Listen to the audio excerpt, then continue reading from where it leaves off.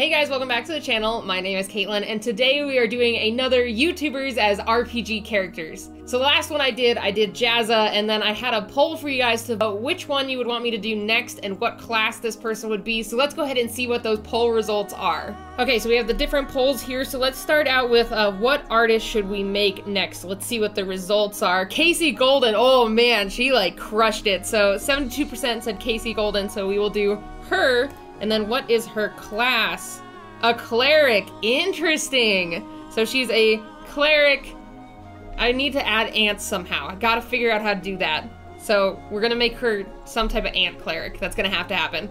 So I'm gonna go ahead and jump in, do some rough sketches of Kasey as a cleric. Oh, that's a really nice alliteration too. So I'm gonna do some rough sketches, try to figure out how to combine her with this class, and then we will pick a design to run with and go from there. I'll see you guys in a bit.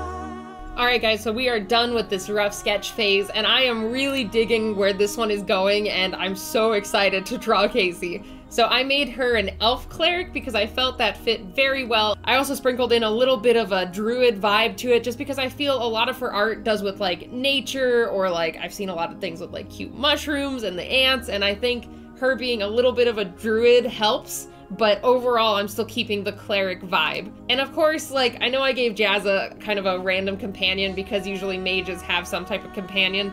But in this case, I think Kasey should also have a companion, so I gave her a little hatch, and he's so much fun. I made him more of a quadruped, and I think it makes him adorable, but I'm excited to just add him in and draw him in my style. So what I'm gonna do is I'm gonna go ahead and take this design and do a new sketch of a more dynamic pose, and then we'll do the line art and the color, and we will be done. So I was super excited to jump back into this YouTubers as RPG series because I've been having a lot of fun with this one, and then I think probably this one and the 100 Dragons Challenge are probably my current favorite running series on the channel. They're just so much fun to like design characters and design dragons. Like, I just have a blast with these things. So expect a lot more in the future for these because I've been really loving them, and this one for Kasey especially was a lot of fun to do. I really like the opportunity to be able to incorporate things from people's channels into these character designs, and I guess this was the first one where I really dove deep and tried to think of what different parts of her channel I could put into her design, and I think it turned out really cute and awesome, and it just worked pretty dang well. And then I also wanted to sprinkle in at least a little bit of her personality from when we hung out at VidCon and just kind of show off who she is and her art and her characters and creatures and things, and I just thought this was a really fun activity to do. And then it's also kind of fun with this one specifically that I broke outside of my usual character design comfort zone. Like, I would say I design more like warriors or like ranger classes, or just, I guess, more martial classes. I don't really do a lot of magical mage cleric designs very often because I really like designing kick-butt strong people. It's just, I don't know, it's kind of like when I was a kid, I really liked drawing knights and like cool armor and swords and I guess just the stuff that comes with martial characters. And I didn't really do a lot of clerics or mages or magical people, and diving into this made it like more apparent that I need to do more magical characters more often, because this was super fun, and I'm like, I don't know why I don't do more mages and similar characters. I know I did a couple of different mage and magical being designs when I was running my Kickstarter and we did the D&D part of the campaign. Some of the people that played as characters in my campaign had magical characters, so I had to think about how to design them. You know, they don't have weapons, they have more like staffs or wands or like magical books, and I had to think about that instead of the usual kick butt, like strong, beefy person with a sword. And I think this was also a really good exercise for me to expand on that more, since I don't do it that often. And I'm sorry if I rambled a bit in this one. My brain has just been going a million miles an hour. We're really deep into Inktober right now, and I'm so excited to see that wrapped up. And then I'm excited for some future videos that I have planned for you guys this month and next month. I'm planning on doing more of these RPG character YouTuber things. And I'll plug it at the end, and I'll plug it here as well. But if you guys want to participate in the future ones, I'll probably do another poll one eventually on YouTube. But for sure, at least the next one of this, I'll be doing over on my Twitch channel, and we'll do it live so you guys can suggest YouTubers and then vote on them. And then I'll create whatever class you guys vote on as well. So I guess I should probably jump into the actual drawing, because I've just been kind of prattling on about creating RPG characters and designs and such. And this drawing was a lot of fun. I really have been pushing the movement of these characters in general. Like after doing the Jazza one, I'm like, okay, I gotta really keep the momentum going of making dynamic and interesting character poses and movement. So I did kind of this half walking, kind of fanciful, flowing looking design, at least for her pose. And then I had a lot of fun diving into different ways that the costume was designed. For example, the staff is kind of a more woodsy looking staff with little mushrooms, just because I've seen a lot of pieces that Kasey has made with mushrooms, and I just really love drawing mushrooms. I talk about this more towards the end card a bit, but I just had a lot of fun with the design overall and kind of pushing the different aspects and elements to make this even more interesting. So after I had finished up the initial design, I jumped into the line art, which I have been working on now here for a little bit, and I decided to do it in the blue tones and hues to match with her blue stripes that she puts on her character. I've been trying to do different color line arts and experiment with different colors in general, because I used to do I think I've been doing this for probably about a year or two, but I used to do just straight black line art, and I've been really liking just doing a completely different color. Like, it's still in the darker tones typically, but I like doing like a dark maroon or a dark blue and just trying different colored line arts for the characters.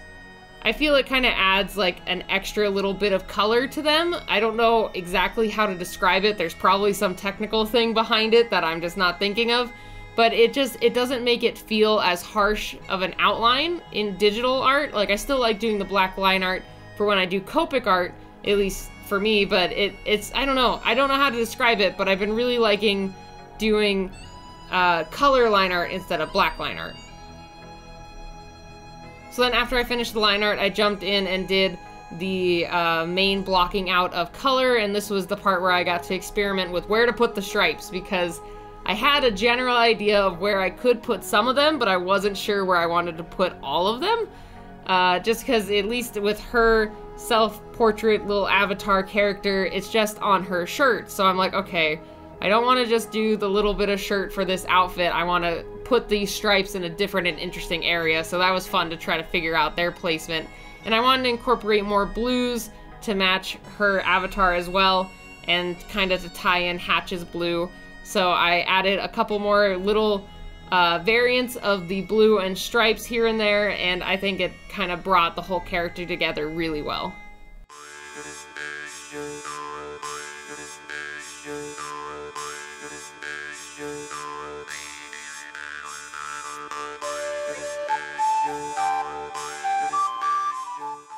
And I also had a lot of fun drawing Hatch and adding in the details and kind of recreating her character in my style. That was like super fun to do.